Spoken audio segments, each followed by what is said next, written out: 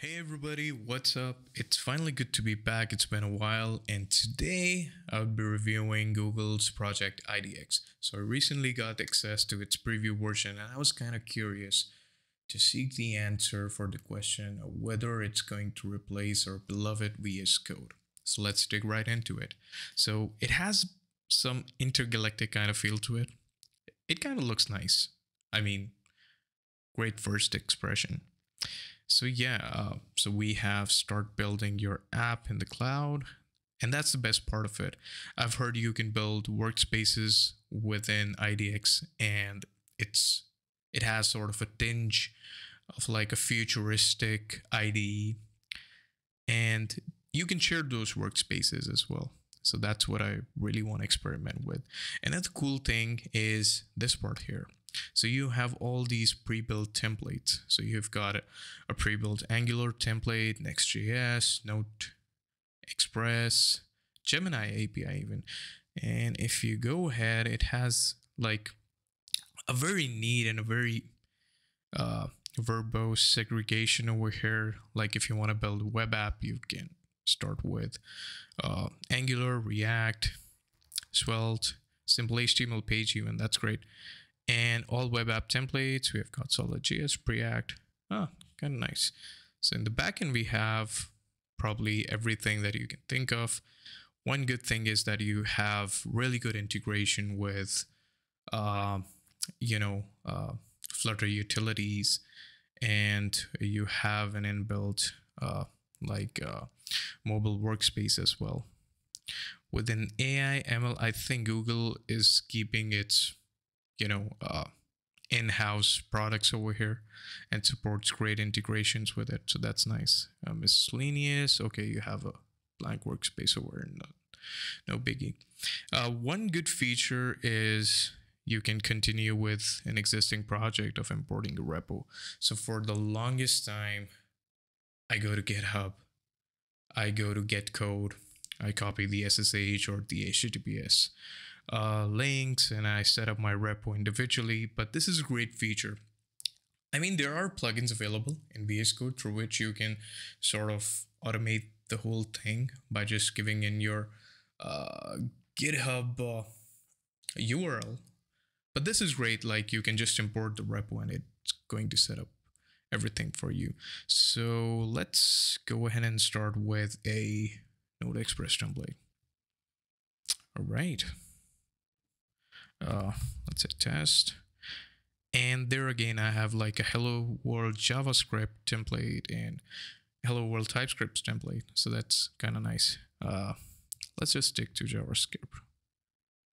We don't want to go that creative. All right. Setting up the workspace. This may take a bit of a time. Any minute now.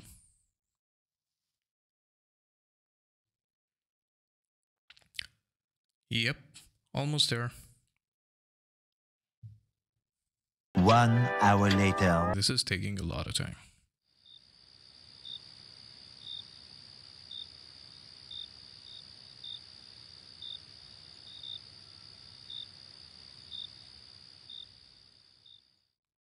All right.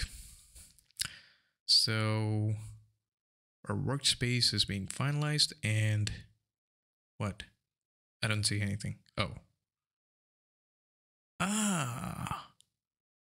Okay, this looks exactly like VS Code. I mean, the whole experience, I mean, even the icons are the same. The search icon, source command icon, even the extension icon. Well, that's great. So we can find all the extensions over here. Let's see. Okay. TypeScript. Oh, nice. We have everything. JavaScript wise. All right. Almost everything is there. So yeah, I have everything in one place. One good thing is like we have the web window inbuilt, which is kind of nice. So you don't have to go look for online terminals if you want to demo something up.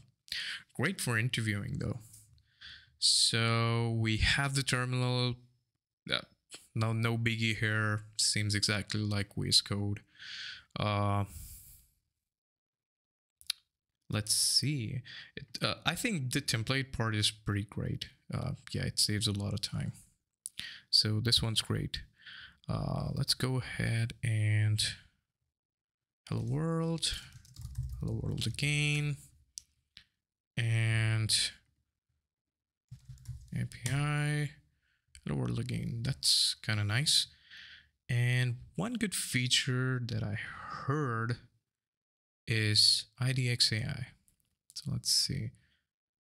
So it's like a internal GPT, something like a custom GPT. So how do I fetch in JS? Let's see. This is kind of nice.